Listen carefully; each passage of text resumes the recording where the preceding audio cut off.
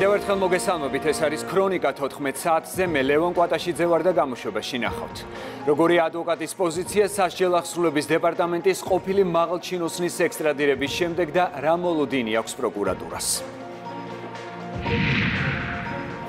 ამერიკელ ხალხს დამოუკიდებლობის დღეს საქართველოს ხელისუფლების პირველი პირები ულოცავენ. საქართველოში ექსტრადირების შემდეგ დავით ჭაკუა საპატიმროში გადაიყვანეს სასჯელ აღსრულების დეპარტამენტის ყოფილ მაღალჩინოსანს მისი ინტერესების დამცველი სავარაუდოდ ორშაბათს მოინახულებს. ის მსჯავრდებულია 2006 წლის ციხის ბუნტის საქმეზე ბაჩუ ახალაიასთან, რეზო ჭარბაძესა და მეგის ქარდავასთან ერთად. რაც შეეხება ციხის სკანდალური კადრების საქმეზე პროკურატურას აქვს მოლოდინი, რომ დავით ჭაკუას ქართული მართლმსაჯულება ასევე დამნაშავედ ცნობს.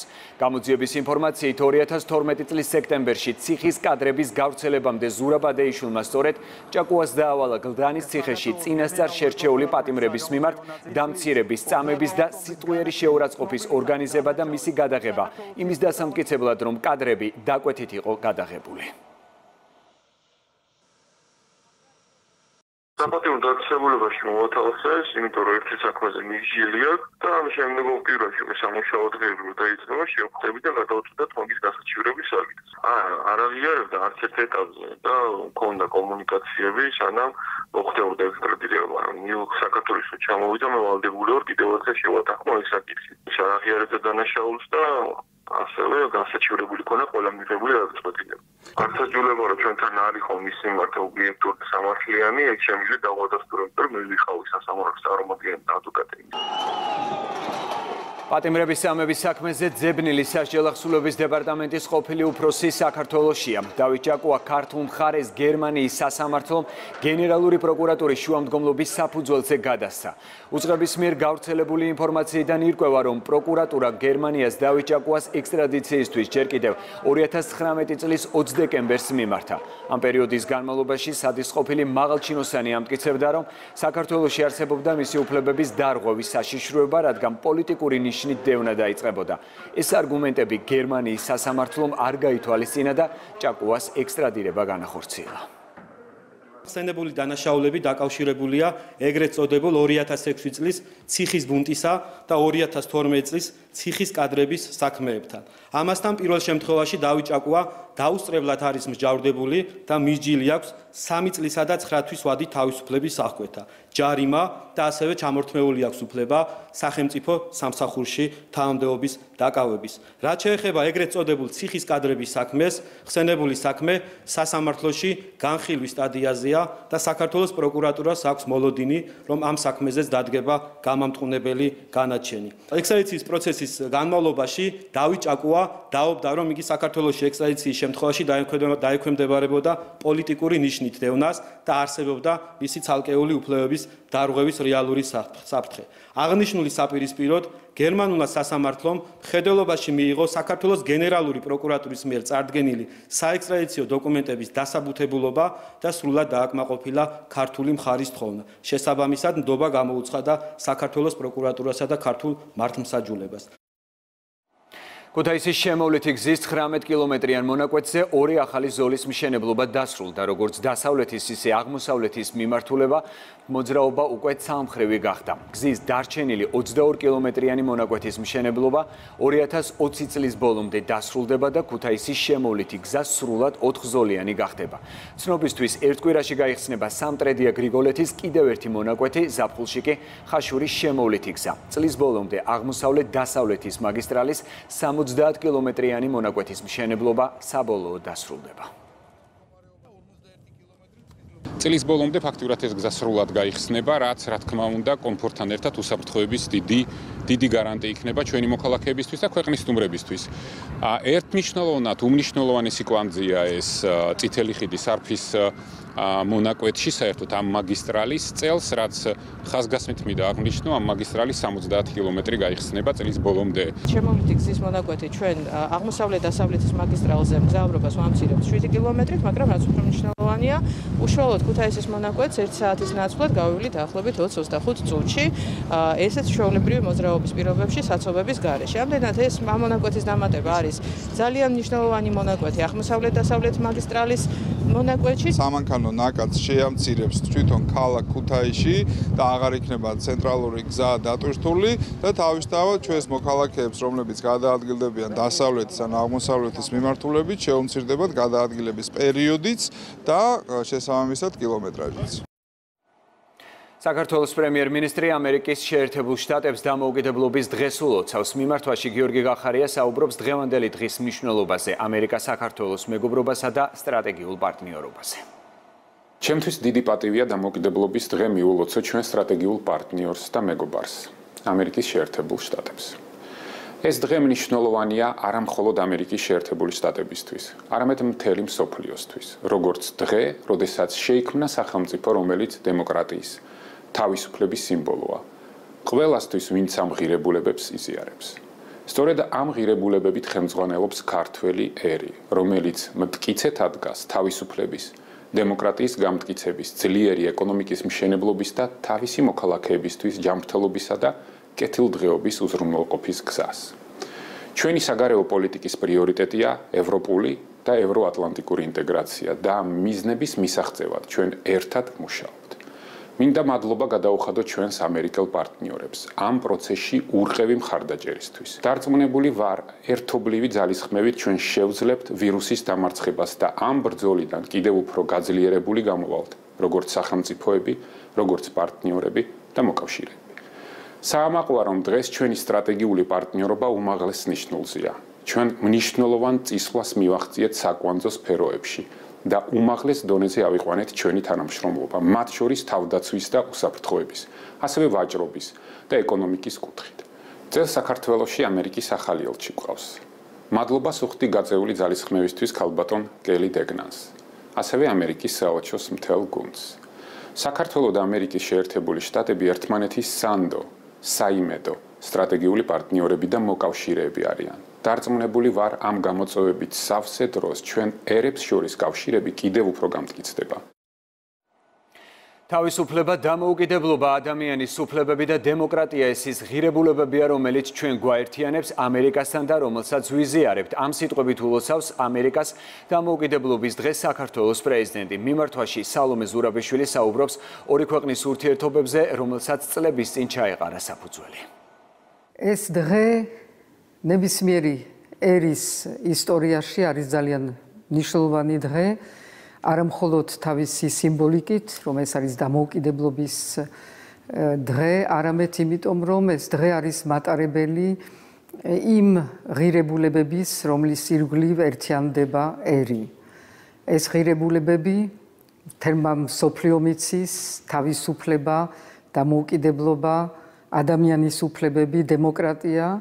ეს არის ის ღირებულებები, რომელიც ასევე ჩვენ გვაერთიანებს ამერიკასთან. ჩვენ ვიცით თუ რამდენად მნიშვნელოვანი არის ამერიკის ფინანსური დახმარება იმისთვის, რომ საქართველომ გაუწიოს წინააღმდეგობა არა მხოლოდ პანდემიას, არამედ შემდგომ ეკონომიკურ კრიზისს. მაგრამ ეს არ არის მხოლოდ ერთმხრივი სოლიდარობა. ჩვენც ვიცით, რომ ამერიკა დგას დღეს ძლიერი გამოწვევის წინაშე, ძლიერი ეკონომიკური და სოციალური კრიზისი პანდემიასთან ერთად. მე მინდა ოჯახებს უთანაგრძნო დაღუპულ ადამიანების ოჯახებს კოვიდის პანდემიის დროს. მინდა გამოვუცხადო თანადგომა მთლიანად ამერიკას და ამერიკელ ხალხს და გამოვხატო ჩემი რწმენა და იმედი, რომ ჩვენ ერთად ამ კრიზისის შემდეგ ვიქნებით უფრო ძლიერი და მინდა ასევე მოულოცო დღევანდელი დღე ქართველებს, ვინც ცხოვრობენ ამერიკაში და ვინც თვლის ამერიკას როგორც თავის მეორე სამშობლოს. Long live America! ამერიკელ ხალხს დამოუკიდებლობის დღე მიულოცა საქართველოს პარლამენტის თავმჯდომარემ. გვემაყება, რომ ჩვენი ერები ერთმანეთის მტკიცე მხარდაჭერით იღვწიან თავისუფლების, მშვიდობისა და უსაფრთხოების დასაცავად. ჩვენი მეგობრობა ძლიერია, წერს არჩილ თალაკვაძე.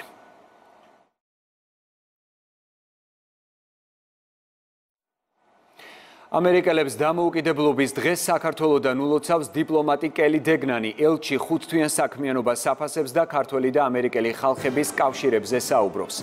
ქართველებს ისევე როგორც ამერიკელებს აქვთ ნება მძიმე სამუშაო შეასრულონ, რომელიც საჭიროა თქვენი ქვეყნის შესაცვლელად, რომ საქართველო იყოს ისეთი, როგორზეც თქვენ ოცნებობთ, თავისუფალი, უსაფრთხო, აყვავებული და დემოკრატიული.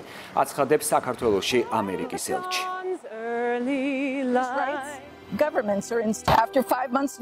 საქართველოში გატარებული 5 თვის შემდეგ ჩემთვის მარტივად გასაგებია, რომ ამერიკელებს და ქართველებს დიდი მეგობრობა აკავშირებთ. ქართველები ასევე თავისუფლების მოყვარული ხალხია. თქვენ მოგიხდათ ბრძოლა დამოუკიდებლობისთვის. თქვენ გამოიჩინეთ ნამდვილი სიმამაცე და რწმენა, რაც გამოიხატა დემოკრატიულ რეფორმებში, რომლებიც თქვენ მიიღეთ ბოლო 10 წლეულების განმავლობაში. ქართველებს ისევე როგორც ამერიკელებს აქვთ ნება მძიმე სამუშაო შეასრულონ, რომელიც საჭიროა თქვენი ქვეყნის შესაცვლელად.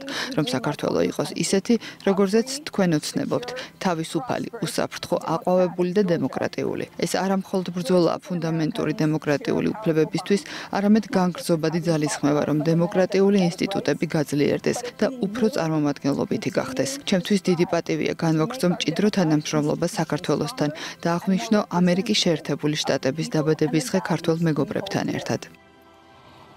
ევროპის დღეები 2020 დისკუსიით დაიხურა, სტუმრებმა ციფრულ ფორმატში ისაუბრეს და ასოცირების შეთანხმების 6 წლის შედეგები შეაფასეს. მომხსენებლებმა განიხილეს საქართველოს ევროპული ინტეგრაციის პროცესი, მიღწეული შედეგები და სამომავლო პერსპექტივები. ევროპის დღეები საგარეო საქმეთა სამინისტროს, ნატოსა და ევროკავშირის შესახებ საინფორმაციო ცენტრის ერთ-ერთი პროექტია. ღონისძიება წელს უკვე მერვედ გაიმართა პარლამენტთან პარტნიორობითა და საგარეო საქმეთა სამინისტროს მხარდაჭერით. ვისაუბრეთ, რა თქმა უნდა, ასოცირების შეთანხმებაზე, რომლის 6 წლის თავი სულ რამოდენიმე დღის წინ აღნიშნეთ. ეს არის ის შეთანხმება, რომელიც მარტივად რო ვთქვათ, პირდაპირ არის დაკავშირებული ჩვენი დემოკრატიული ინსტიტუტების გამტკიცებასთან, საქართველოს ეკონომიკურ გაძლიერებასთან და მარტივად და ზოგადად რო ვთქვათ, ჩვენი ცხოვრების პირობების გაუმჯობესებასთან. რა თქმა უნდა, ასოცირების შეთანხმება არის სწორედ ის დოკუმენტი, რომლის შესრულებას და განხორციელებას ჩვენ მაქსიმალურად დაგვაახლოებს ევროკავშირთან და გზას გაგვიხსნის ევროკავშირში გაწევრიანებისაკენ. დღევანდელსაც არის ფაქტობრივად შეჯამება ამ ევროპის დღეების, რომელიც ძალიან მნიშვნელოვანი ჩვენთვის და ემსახურება საზოგადოებაში ევროპას ცნობიერების ამაღლებას. ჯამში ასოცირების ხელშეკრულება არის მნიშვნელოვანი ნაწილი ჩვენი ევროპული ინტეგრაციის გზის. მოხარული ვარ, რომ მქონდა შესაძლებლობა დავსწრებოდი ამ მნიშვნელოვანი შეთანხმებისადმი მიწვენ პანელს ერთ-ერთი თანამონაწილის რანგში. გარდა საუბრისა იმის შესახებ, თუ სად ვართ ახლა და რა მიმართულებით მიდის ჩვენი თანამშრომლობა, ჩვენ ასევე გქონდა საშუალება გაგვიცვალა ინფორმაცია მიმდინარე სიტუაციისა და საქართველოს ევროკავშირის ერთობლივი საქმიანობის შესახებ ჯანდაცვისა და სოციალურ-ეკონომიკურ სფეროში, რომელიც გამომდინარეობს COVID-19-ის მიერ შექმნილი ვითარებიდან. მოხარული ვარ, რომ მივიღე შეკითხვები აუდიტორიისგან და ვიმედოვნებ, რომ დამსწრე საზოგადოებისთვის ეს შეხვედრა ღირებული იყო. ჩემთვის ნათელია, რომ საქართველოს ევროკავშირის თანამშრომლობა ნამდვილად უნიკალურია და ასოცირების შესახებ შეთანხმება ამ უნიკალური პარტნიორობის საყრდენს წარმოადგენს. ჩვენ მუდმივად გვაქვს დისკუსიები იმასთან დაკავშირებით, თუ რა უნდა გაკეთდეს სამომავლოდ. ავღანეთში მტკიცე მხარდაჭერის მისიის შესასრულებლად საქართველოდან პირველი ქვეითი ბრიგადის მე-13 მსუბუქი ქვეითი ბატალიონი გაემგზავრა. გაცილების ღონისძიება ალექსეევკას სამხედრო აეროდრომზე გაიმართა. ქართველი მშვიდობის მყოფელები საქართველოს თავდაცვის ძალების მეთაურმა გენერალ-მაიორმა გიორგი მათიაშვილმა და თავდაცვის ძალები სხვა ხელმძღვანელმა პირებმა გააცილეს. გენერალ-მაიორმა მათიაშვილმა პირად შემადგენლობას სიტყვით მიმართა, მადლობა გადაუხადა და მისიის წარმატებით შესრულება უსურვა. ცნობისთვის ბატალიონმა გადასროლის წინამომზადების ყველა ეტაპი საქართველოში გაიარა.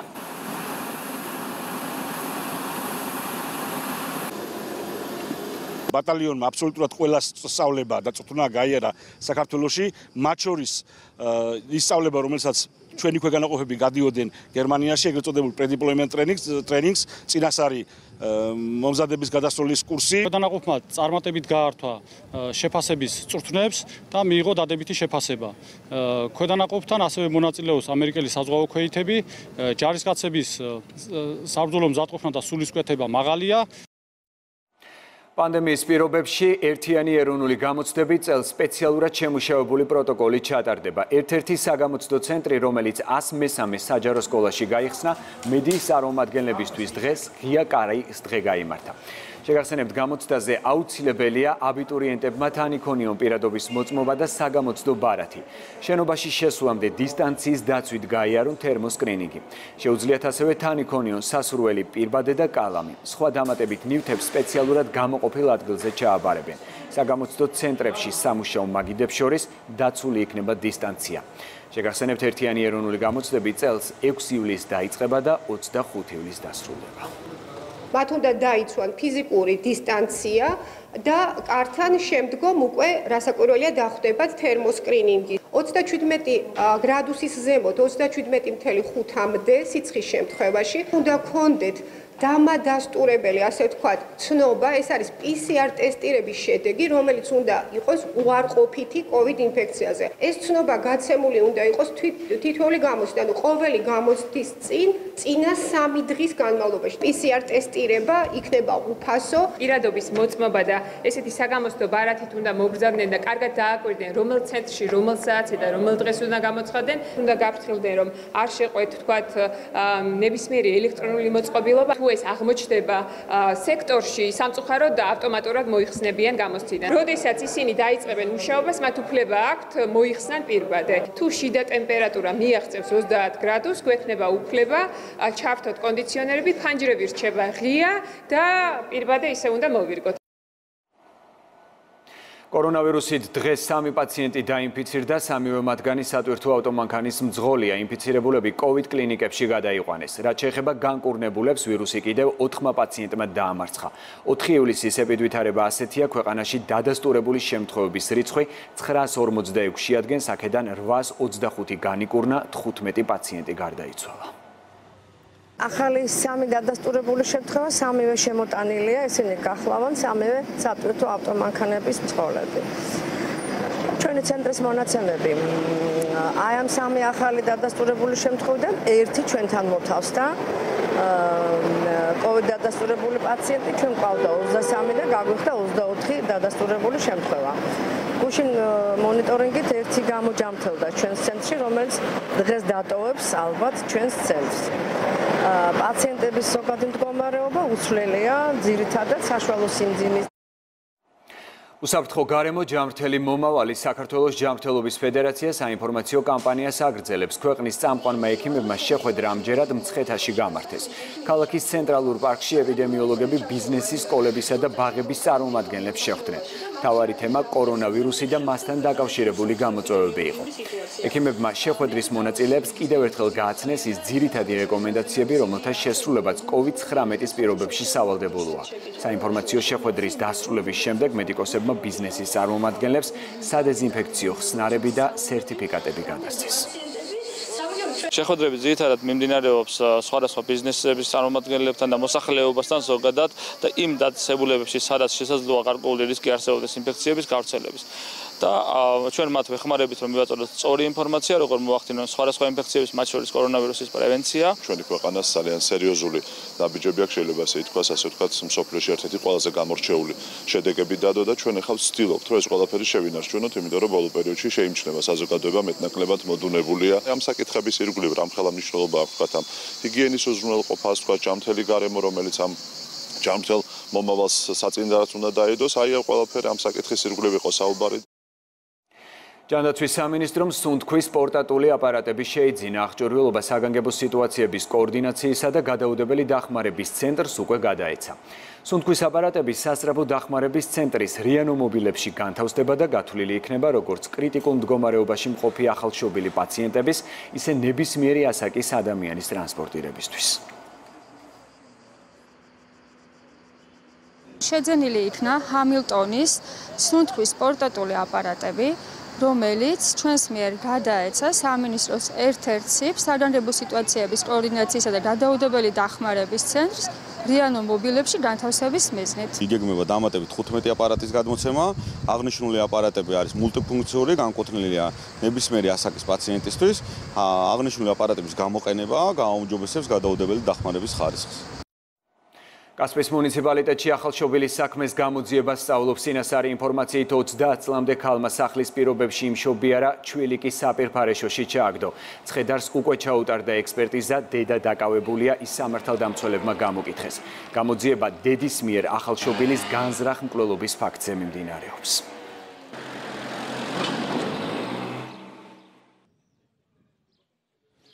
თბილისში უკანონო სახერხი საამქრო გამოავლინეს. გამოძიების ინფორმაციით ერთ-ერთ მოქალაქეს კონკრეტულ ადგილზე მოწყობილი ჰქონდა როგორც ლენტური, ისე ცირკული ტიპის სახერხი დანადგარი. ამოღებულია წიწოვანი სახეობის ფიცარიც. დეპარტამენტის თანამშრომლებმა დანადგარები უკვე დაალუქეს. მასალების შემდგომი რეაგირების მიზნით შინაგან საქმეთა სამინისტროში გადაიგზავნა.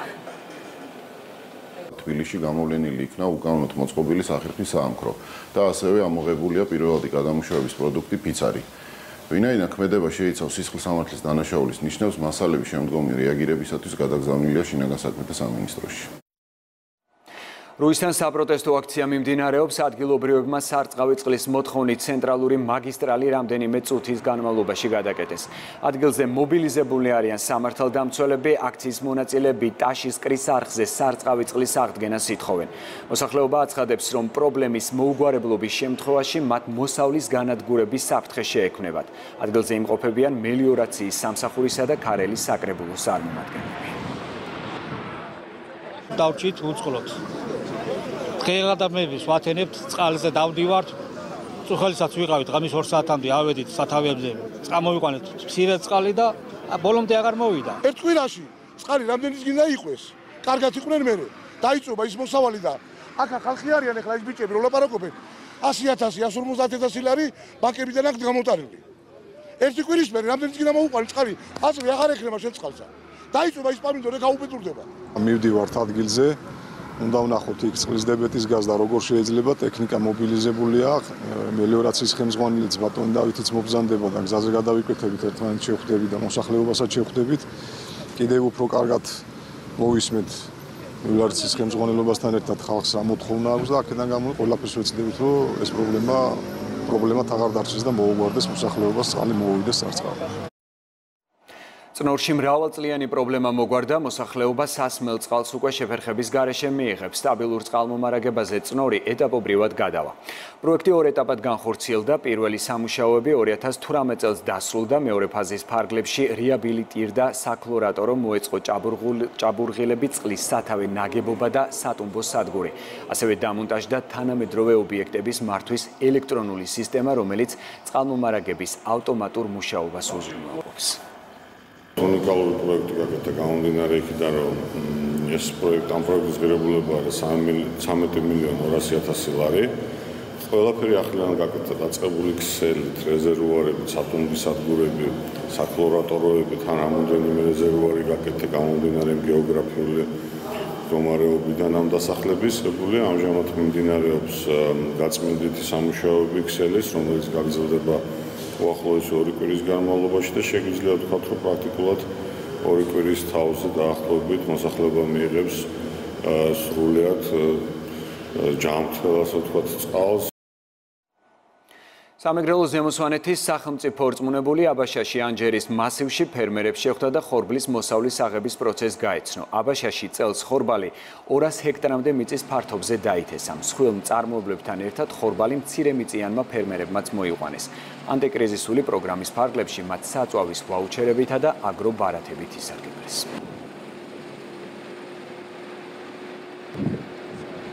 სამეგრელოშიც შეიძლება ხორბლის მოყვანა, არა მხოლოდ ხორბლის, არამედ თავთავიანი კულტურების ყველა ფაქტიურად სახეობის მოყვანა არის შესაძლებელი.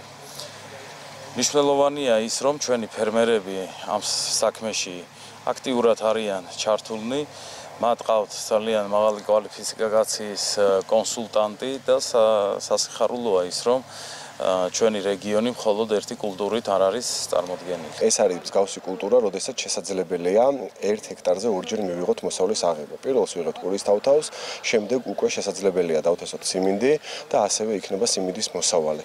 დღეს ახლა ფართობში მეწარმეებთან ერთად ჩვენ ვიმყოფებით, ესენი ასევე აპირებენ ამ პურის თავთავის გამოყენებას კომბინირებული საკვებისათვის, რომელიც ადგილობრივ ფერმერებს ძალიან წაადგება. ვაპირებთ წისქვილ კომბინატი რომ შემოვიდანოთ.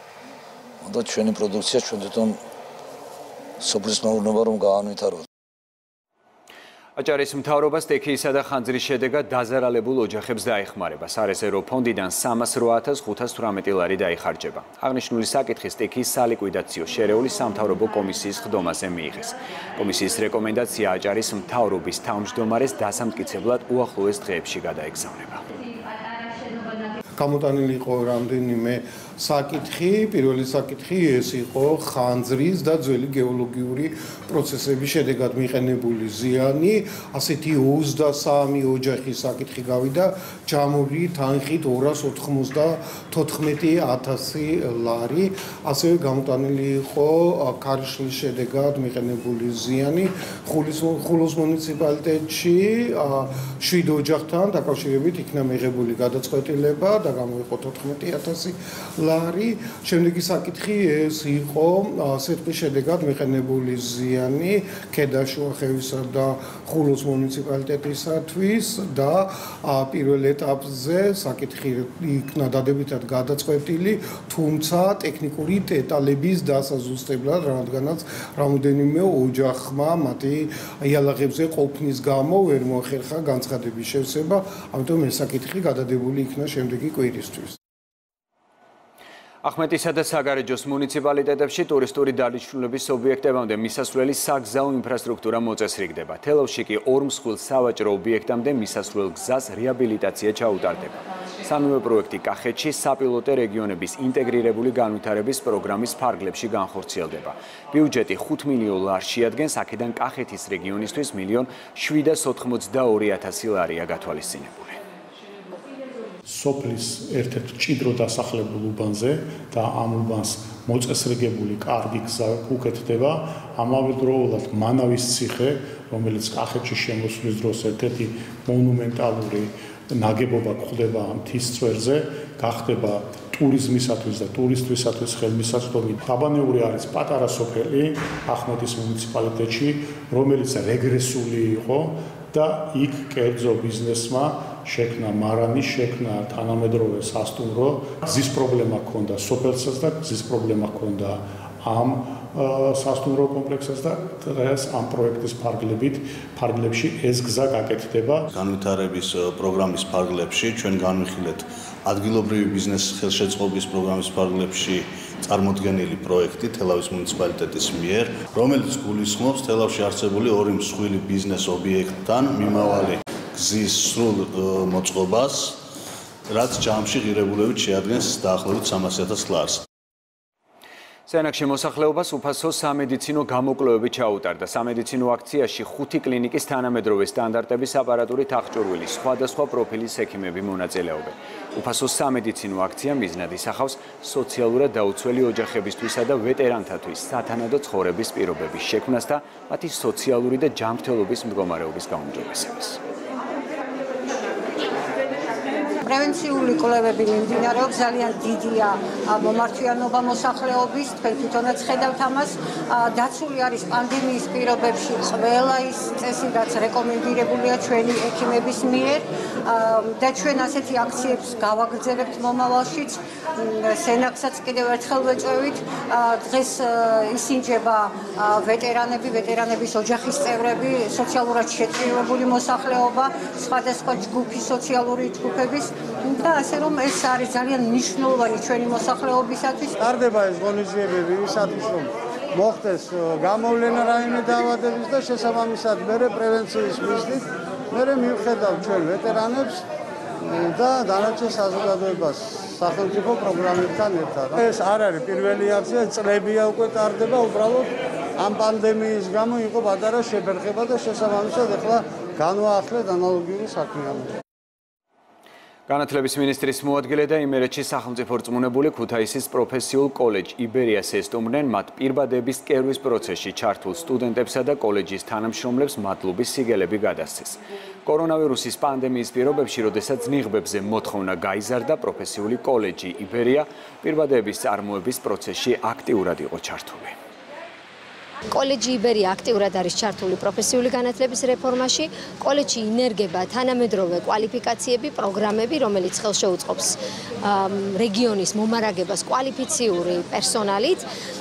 ასევე მიმდინარეობს ხლა დასრულდა საერთო საცხოვრებლის რეაბილიტაცია და მიმდინარეობს ძირითადი კორპუსის რეაბილიტაცია, რომელიც მალე გაიხსნება და შესაძლებლობას მისცემს კოლეჯს შესთავაზოს რეგიონს ტექნოლოგიური მიმართულებებით საერთაშორისო დონის პროგრამები. პროფესიული განათლება საქართველოში სულ უფრო და უფრო მნიშვნელოვანი ხდება და სულ უფრო და უფრო მეტი ინტერესი არის გამოხატული ჩვენი ახალგაზრდების მიერ აი ამ მიმართულებით, რაც ძალიან სასიხარულოა, იმიტომ რომ მოთხოვნა იზრდება ისეთ კადრებზე, რომლებიც არიან და რომლებიც გაიზრდებიან პროფესიონალები და შესაბამისად მათ ჩვენ უნდა შევქმნათ შესაბამისი ინფრასტრუქტურა, შესაბამისი პროფესიული კოლეჯები, სადაც ისინი შეძლებენ განათლების მიღებას და უკვე დასაქმებიან სხვადასხვა მიმართულებით. პანდემიის პირობებში განსაკუთრებით გაიზარდა მოთხოვნა პირბადეებზე. ჩვენი კოლეჯი არის მრავალპროფილური, პროფესიული საგანმანათლებლო დაწესებულება აქვს სამკერვალო ნაწარმი სპეციალისტის